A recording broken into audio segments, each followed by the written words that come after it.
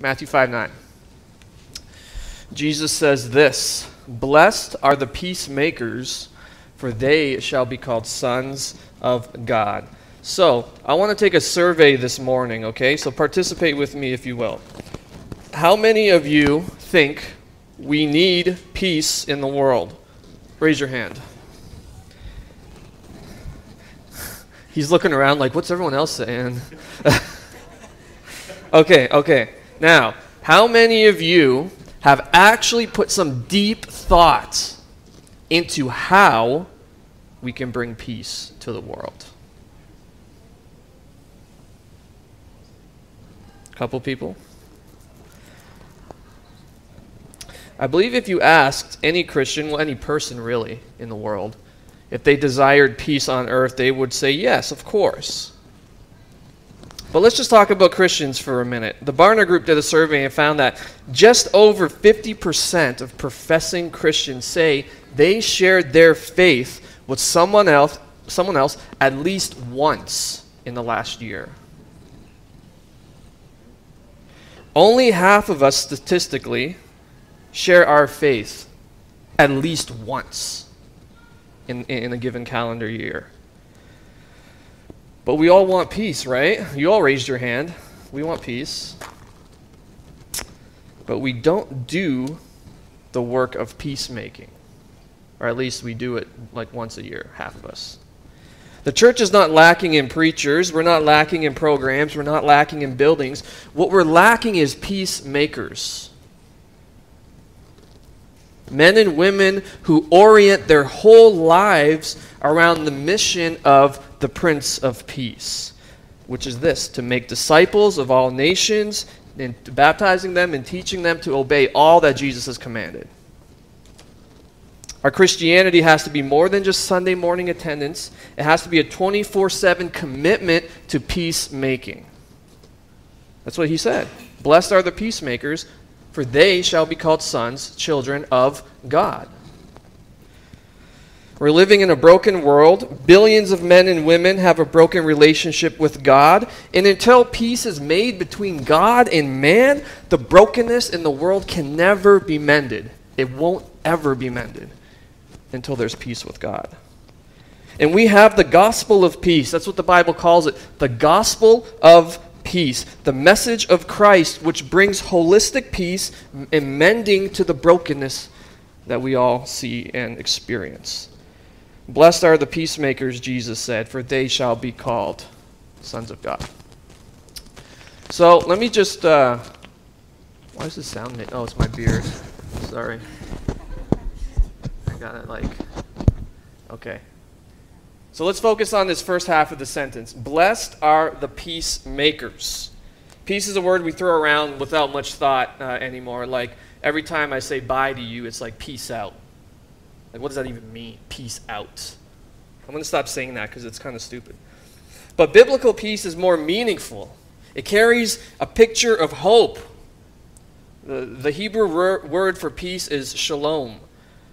The word peace means more than just the opposite of war. It's more than just the opposite of trouble. Biblical peace is a holistic term. Shalom is perfect harmony and balance in all creation.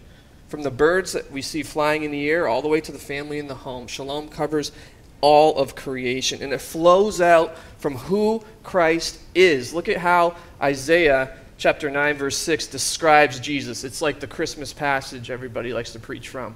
Isaiah says, "For to us a child is born, to us a son is given, and the government shall be upon his shoulder, and his name shall be called Wonderful Counselor, Mighty God, Everlasting Father," and he finishes with Prince of Shalom. Prince of Peace. It means that the very essence and nature of God is peace. It's shalom. In him we see the perfection of all things harmonious and balanced and good. If someone were to say, "Show me peace," all you'd have to do is point to Jesus and say, there it is. There's peace. There's shalom. There's what it looks like. There's no more perfect depiction of shalom than what we see in the Trinity, in the Father, the Son, and the Spirit. The harmonious perfection between all of them, the perfect oneness within the three persons.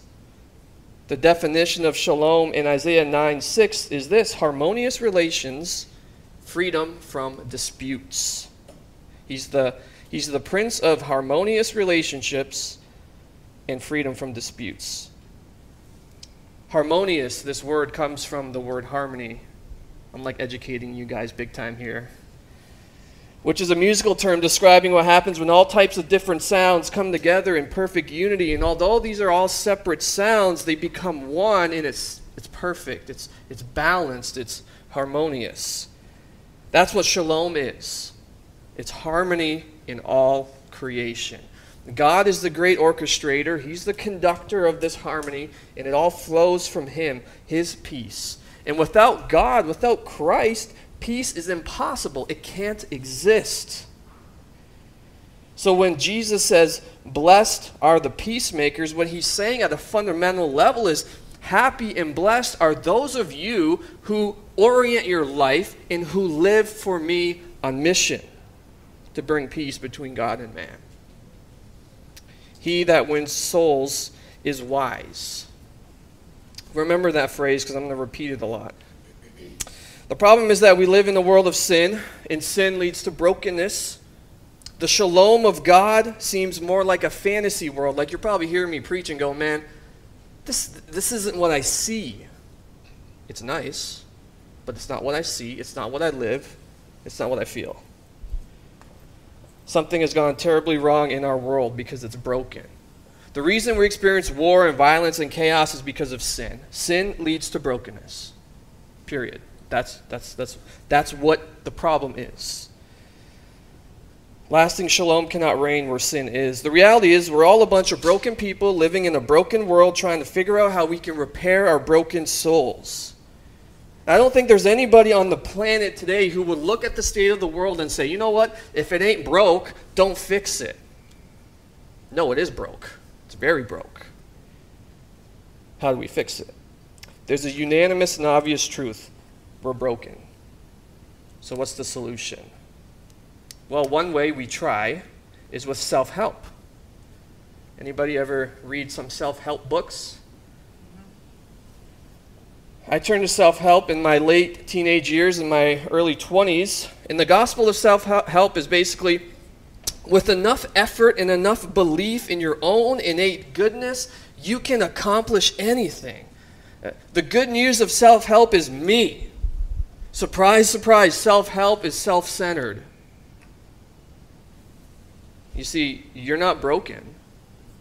You're just trying to operate this machine without plugging it in. So just plug into your own goodness. Like, realize how awesome you are, and then you're going to soar to heights you never thought possible. That's what self-help tells us. I heard some stuff when I was in the self-help circles there. They'd say stuff like, follow your heart. Find your true self. That's lousy advice. Because I tried and I found him and he wasn't good. No. The problem with these philosophies of man and these solutions and religions of man is it ignores the real problem. Listen, the answer is not inside of you. The problem is you. Look all you want inside. You're not going to find the solution. You're just going to find more brokenness and more problems.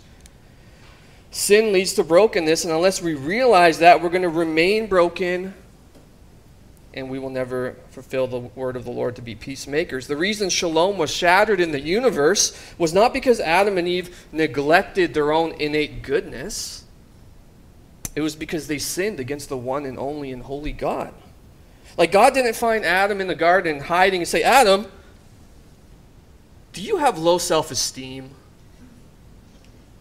Is that why you're hiding? That's not what happened. He said, Adam, have you eaten from the tree that I told you not to eat from? Adam, have you sinned? Sin is the thing that shatters peace, because there can be no peace where sin is. Sin is the breaking of God's law. It's the opposite of shalom.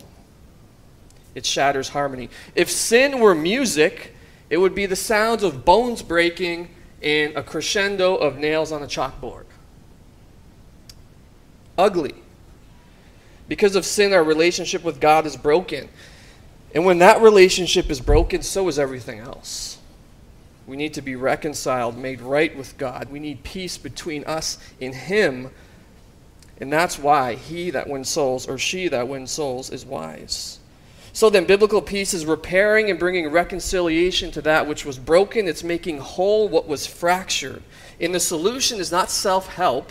The solution, it's not trying more. The solution is not in you. It's outside of you. It's Christ. Jesus came into a broken world to bring repair and reconciliation. And the cost of the reconciliation was his own blood, his own life. This good news that Jesus died and rose from the dead, it's our main and only peacemaking strategy. It's our only weapon. It's Him. We can feed all the poor. We can get everyone into a good middle-class job. But if shalom isn't restored between God and man, we're just putting Band-Aids on dead corpses.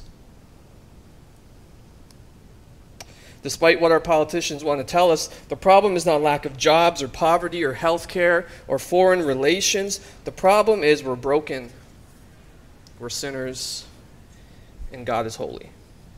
All of these problems would disappear overnight if mankind had peace with God. We can't treat the symptoms. We have to treat the cause. We have to take the axe and put it to the roots. The cause is sin. The solution is Christ. So he that wins souls is wise. So then, what does it mean to be a peacemaker? Let's talk a little bit about that. Let's talk a little bit about what peacemaking is not. Peacemaking is not ignoring a problem or enabling someone in destructive behavior because they might get mad at you if you confront them. That's not peacemaking. Peacemaking is not making everyone feel good about themselves. That's not peacemaking. Peacemaking is not self-esteem building or counseling. Ultimately, the peace that Jesus is talking about here is peace between God and man. To be a peacemaker in the context of what Jesus is talking about explicitly is to be one who's committed their whole life to Him and to bring reconciliation and harmonious relationships between God and man. So Jesus is our pattern. He came to make peace. He was our divine mediator.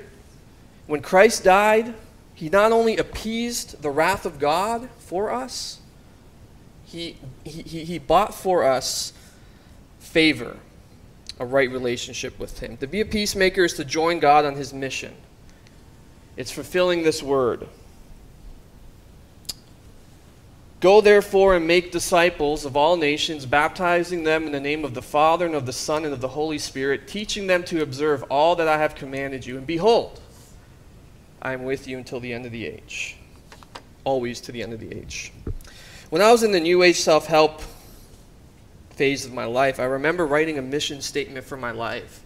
They would encourage you, like, write a mission statement for your life and put it over your bed and, like, read it all the time. And I don't even remember what it was, but it was something like, my mission is to make a lot of money and blah, blah, blah, blah, blah. Stuff like that. This is the mission statement for the believer in Jesus Christ. This is it. You don't have to conjure something up. It's already there. Jesus didn't save you just for you. He saved you to join His mission. He saved you to win souls. When I was in grade school, we had this program called the Peacemakers. Anybody have that in school? The Peacemakers?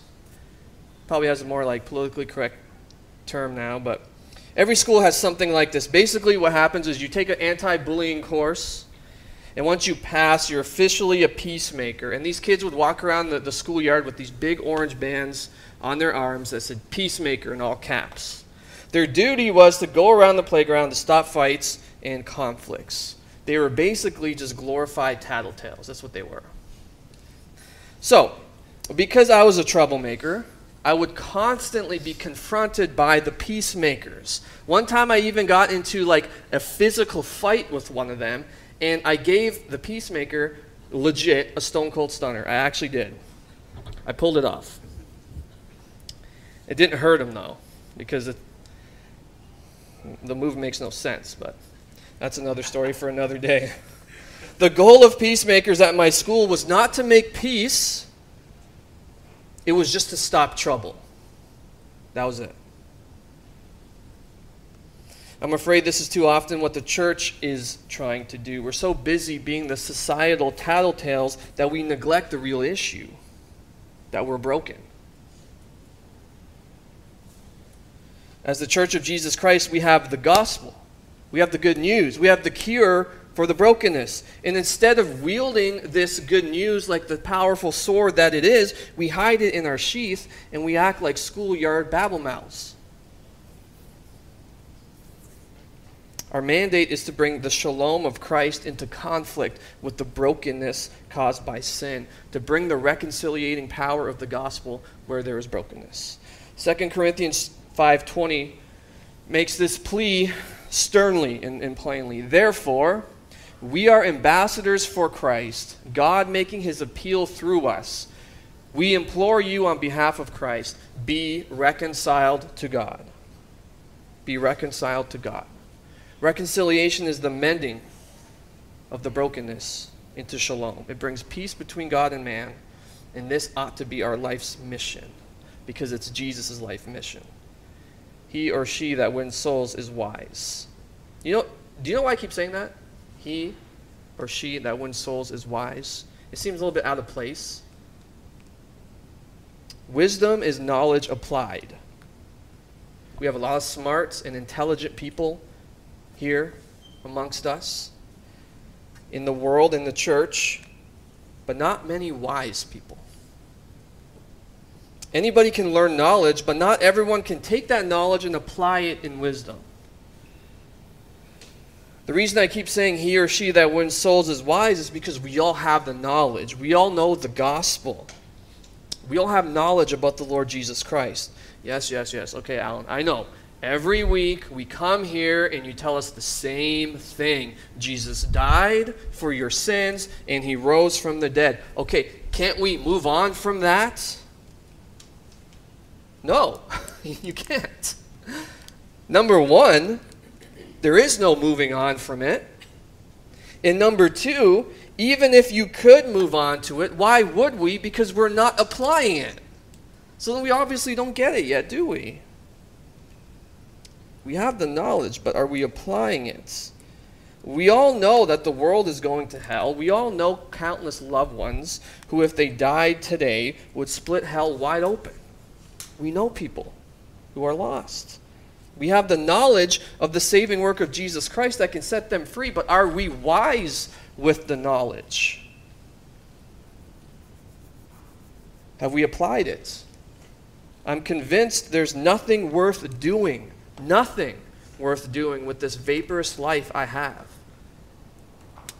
than joining Jesus Christ on his peacemaking mission. Nothing else is worth doing.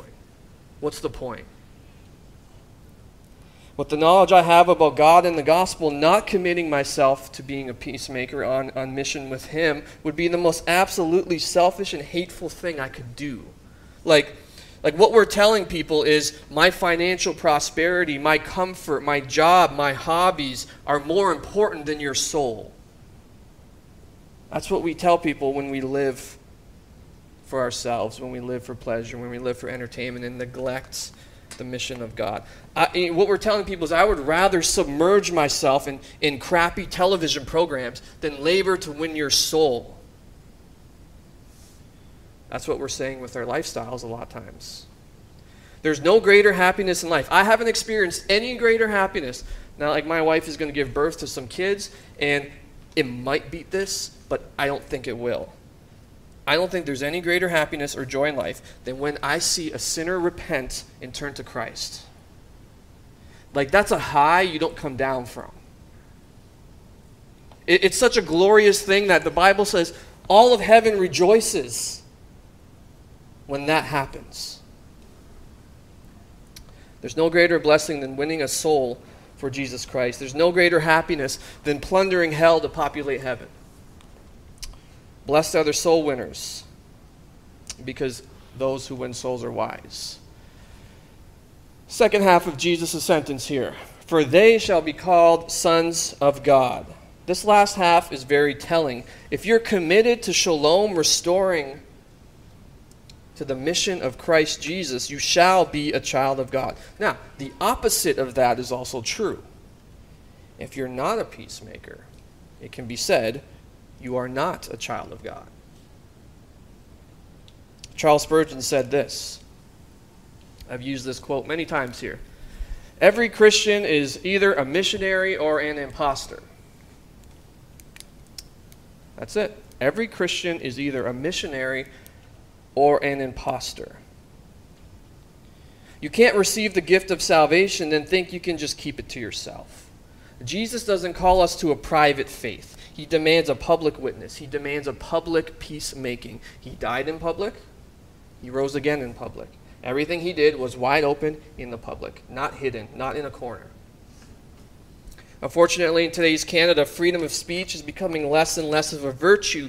We have high-level politicians, like even our own prime minister, pushing stuff like, okay, you can be a Christian, that's fine, but just keep it at home, keep it at church. Don't bring it into the public life, and then we'll be cool. The world tells us, sure, be a Christian, but keep it to yourself. It would be like saying, hey, I know you love your wife, I know you love your kids, I know you love your family, but when we're making decisions, keep that private. If something's going to hurt them, don't worry about it. You can't use your love for them to make decisions. Absurd. It's tyrannical to suggest something like that. In the day we live in, we have to be even more vigilant, more public with the gospel. Excuse me. That's why we meet here. That's why we meet here. Because it's public. It's open. People can hear me. Hello. See? They can hear me out there. That's why we meet here, because we want people to know Jesus is Lord, because they ain't coming to us. It has to be public. We have to be vigilant. Because the world we live in, the line of distinction between a true child of God and the false is becoming more sharply visible. One of the most obvious markers is this beatitude. Are you a peacemaker? Is your life sold out for the mission that Jesus' life was crushed to accomplish?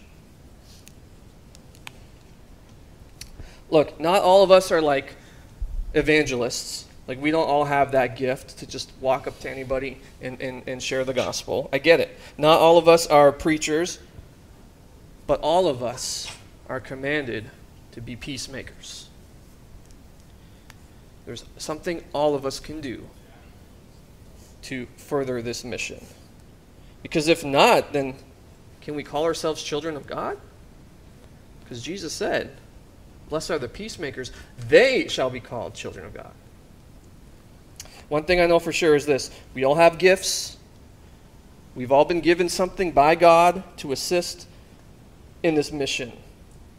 Bench warming Christians don't exist. If you're on the bench warming it, it's not the Lord's bench.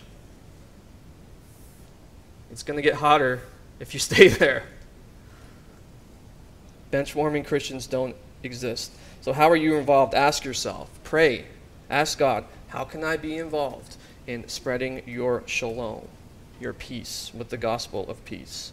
How can I help plant churches? How can I help establish missions and ministries that are going to bring the shalom of Jesus Christ to people in my city, in my world? Live in radical generosity. How am I using my resources to bring shalom? If your bank account could become a person, and I went to your bank account and said, hey, is so-and-so a Christian? Would your bank account say, oh, definitely? Or would it say, I don't know. Seems like his money goes to, sports, and her money goes to makeup. But there's nothing here that would indicate this person cares about spreading the gospel. How are you using your money? We're surrounded by brokenness, and we have the only tool of repair. Don't be selfish. Don't keep it to yourself. Blessed are the soul winners, for they shall be called sons of God. Blessed are the peacemakers. People ask me sometimes, Alan, what's your favorite Bible verse? It's hard for me to answer that question because there's so many good ones. But one that really impacts me pretty deeply is found in the book of Daniel. It's right at the end of the book, and Daniel is visited by a divine messenger who tells him about what's going to happen at the end of time. And then he says this. The messenger speaking to Daniel says, "And many of those who sleep in the dust of the earth shall awake, some to everlasting life, and some to shame and everlasting contempt. And those who are wise," there's the word, "those who are wise shall shine like the brightness of the sky above." And check this out. "And those who turn many to righteousness like the stars forever and ever." Those who are wise will shine like the brightness of the stars forever and ever. Every time I look up at the stars, this passage rings in my ears. There's nothing worth doing in this life more than this, than turning many to righteousness, turning many to Christ, our hope and our righteousness. Whenever I get discouraged, I remember those who turn many to righteousness will shine like the stars forever and ever. The stars, those massive flaming balls of heat that could, some of them, engulf our whole solar system. God says you will be established firm forever like that. But for now, we live in a broken world and we have a lot of work to do. A Christian rapper named Seven said in one of his songs, "Hang with us, you cannot stand around no mo. You are not in Kansas now, Toto." No more standing around. If you're hanging with the Lord Jesus Christ, there's no standing around no more. You're not in Kansas anymore. You're on a battlefield. You're on a mission. If you're a child of God in a broken world, there's no standing around. It's time to labor in soul winning. And let me just give this as just for clarification's sake. When I talk about labor and working in soul winning, listen, we can't win anyone to the Lord like Jesus does it. But he commands us, go and speak my word. Go and love your neighbors. Go and labor. And for some reason, he's chosen us in using our little feeble attempts to change eternity. But all the glory goes to him forever and ever. He that wins souls is wise, and shall shine like the brightness of the stars forever and ever. Amen? Amen. Let's pray. Oh, Father, we just thank you so much for your word. We thank you, Lord Jesus, that you have made peace between us and God. We thank you that you shed your blood for us 2,000 years ago, and that you defeated death. I pray that you would begin to conjure up in us the spirit of peace, that you would give us sacrificial love for one another, that we would begin to sacrifice our time, our comforts, our money for you and for the sake of your people. Call in your elect, O God. Regenerate the hearts of your people, that we might fulfill your word and so live in your peace. We thank you and we love you. In Jesus' name, amen. Okay, everyone. Well, that concludes our worship time. Go out from this place and make some peace. Amen? All right, stick around, have some cookies, have some water, have some coffee, have some cake, and have a great Sunday.